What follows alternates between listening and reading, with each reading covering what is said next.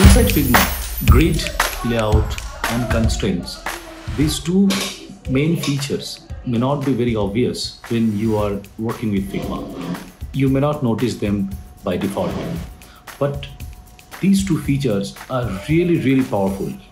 You can create some amazing responsive design which can save your time and also which can give you pixel perfect design.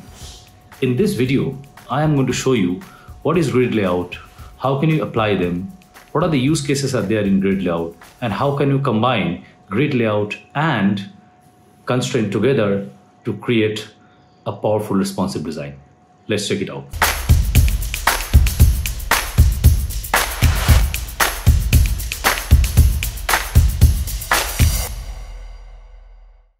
Here I'm inside Figma, and if you notice that by default in Canvas, you cannot explore or you cannot see where is the grid layout. Let me take a artboard by just pressing A. Let me take a desktop artboard only. It is not very obvious for any user to come and explore that. When the right side, if you look at, there is one section called grid layout, and just at the right hand side of grid layout, if you notice, there is a plus icon. If you click on this plus, then by default this grid came, which is like right now you can see it's called 8 pixel grid. If I want to create a column grid from here, what I have to do is I will simply click on this 9 dots, and then one pop-up will come, and from there you can actually select that what kind of grid you want to apply. So if I click on that drop down, I can see there are 3 category of grid you can apply inside Figma. One is normal grid, which is like check boxes. Another is column. If I select column, you can see immediately my grid inside my artboard got changed. Generally, when we do a desktop application or web application, we take 12 column grid, or sometimes we take 24 column grid.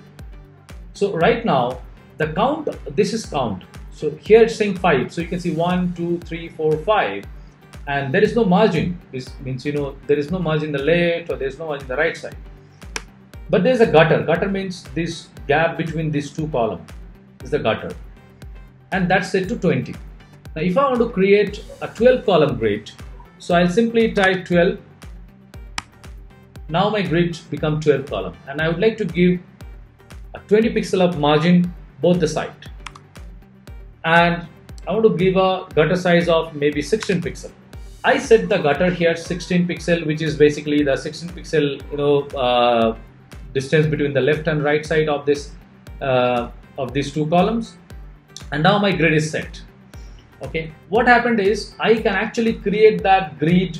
I can create a style of that grid. So again, in the grid layout at the right side there is a 4 dots which says style. If I click, I can add that style and I can name it 12 column grid 16 pixel gutter. Next time when I am creating an artboard, again if I create an artboard here, I don't need to again recalculate. What I need to do is simply I'll go to that 4 dots, that style, and I'll simply apply that, and this will automatically apply in my grid.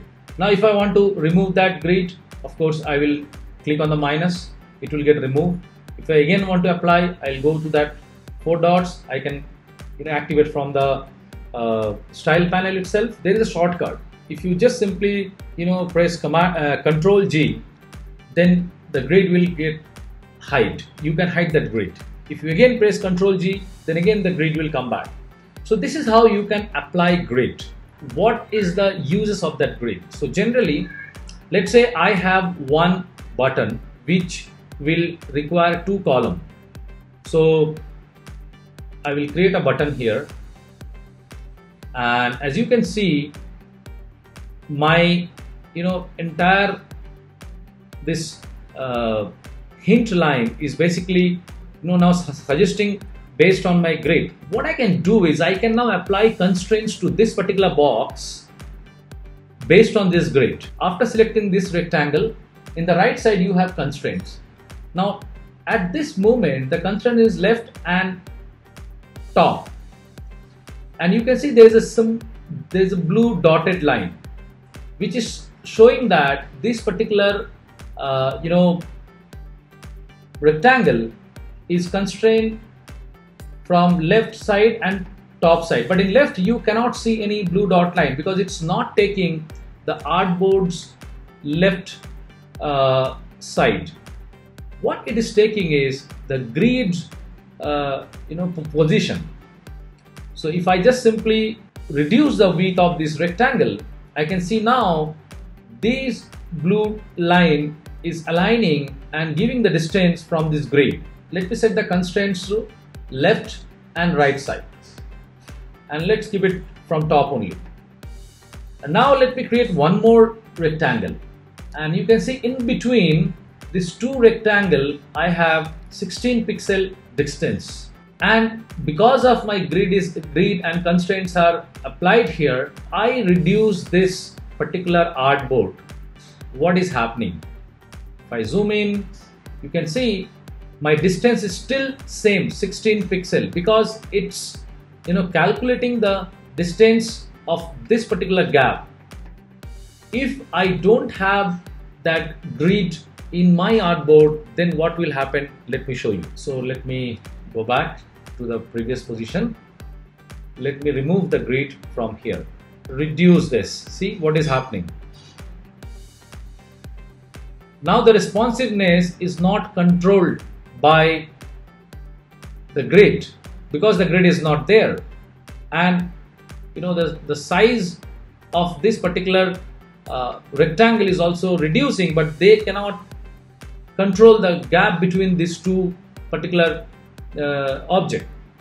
So you can see the power of grid. If you apply the grid and if you reduce your screen size from desktop to tablet, and if you want to maintain that 16 pixel, you don't need to manually calculate if you activate the grid and if you apply constraints on that grid. One more thing I wanted to show you here. Let me again activate the grid here. Now I can take one frame inside a frame because right now desktop is a frame. Now I can take one more frame here and I will create a frame which will have 5 columns. Okay. Now in this frame also I can apply grid. Now here I want to apply 2 columns grid. So how can I apply that?